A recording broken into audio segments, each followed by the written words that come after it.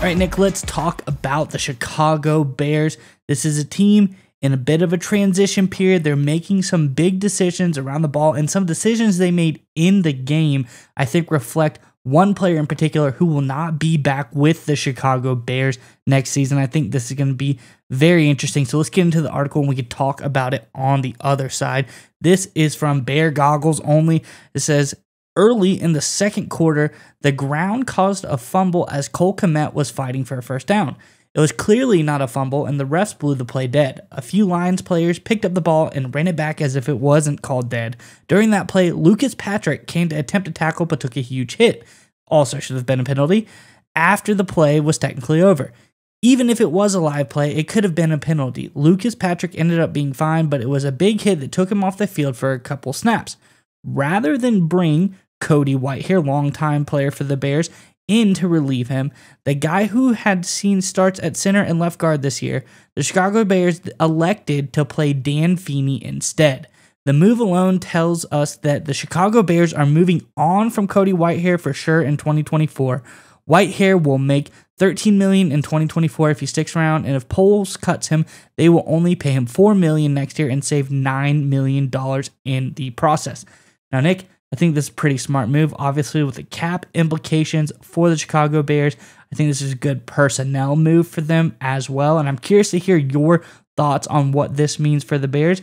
But before we do that, Bears fans, big game, big rivalry versus the Vikings, Monday Night Football. The lights will be shining bright. Let us know in the comments section below, what are your thoughts, Vikings versus Bears? What will the score be in the comment section below? But Nick, what are your thoughts on this move or potential move by the Bears? Well, the first thing to address, and you brought it up first, right, is that the Bears are in a transition phase right now. And look, obviously everyone wanted the Bears to have a big season this year. And look, there's still time left for them to win a lot of football games. I don't want to sell them short just yet. They played great against the Lions. But the reality is the Bears aren't all in this year, right? If they had been hyper-aggressive this year, guess what? They would not have traded away the #1 overall pick for future draft picks and then held on to those draft picks. This is a team looking to build still for 2024 and beyond. And deciding what to do with Whitehair is a key part of that, because you brought it up. There's still big cap hits coming from Whitehair. According to overthecap.com, he's got a cap hit of $14.1 million next season, $13.25 million. I'm sorry, he's got a cap hit of $14.1 million now. His cap hit next season is $13.25 million. And like you alluded to, they could have $9.5 million in cap savings if they don't hold on to him, if they cut him next offseason. And it makes sense because, again, according to overthecap.com, his valuation is only about a little less than $5 million, about 4.8. And Over the Cap basically looks at position, talent, age, all that kind of things to figure out a player's valuation. And long story short here, the Bears are overpaying by about $10 million for Whitehair's physical performance along with his age and position. That's a clear-cut sign that you probably need to move on. The one exception would be is if he was just such a special player that you really felt was a key cog in the machine, a guy with a glue guy kind of dynamic.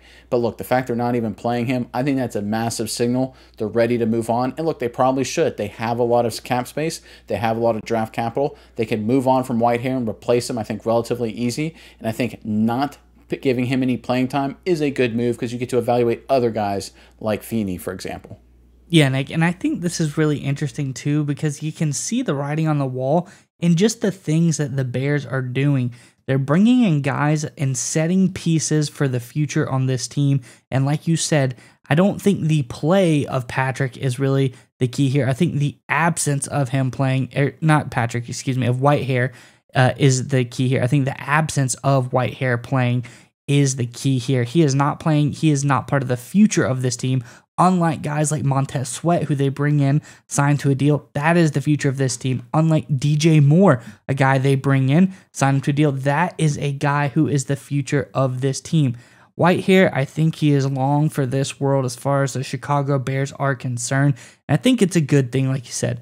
He's massively overpaid. They aren't using him. Patrick's doing a better job this season, and even when they give him the opportunity to have him come and spell Patrick for a little bit of an injury or regrouping or whatever the case may have been, assessment, they don't. They go to Feeney, a guy that they're paying a lot less money than Whitehair. So I think this is the writing on the wall for Whitehair, and I think it just shows the Bears have a plan for what they're going to do, and they're not afraid to get the guys into the game who are a part of the plan and keep guys out of the game who aren't a part of the plan, no matter how much they're playing them. So I like Poles' idea here. Let's get the future of this team. Let's get it on the road. Cut all the loose ends quickly. I think that's the best course of action for the Bears.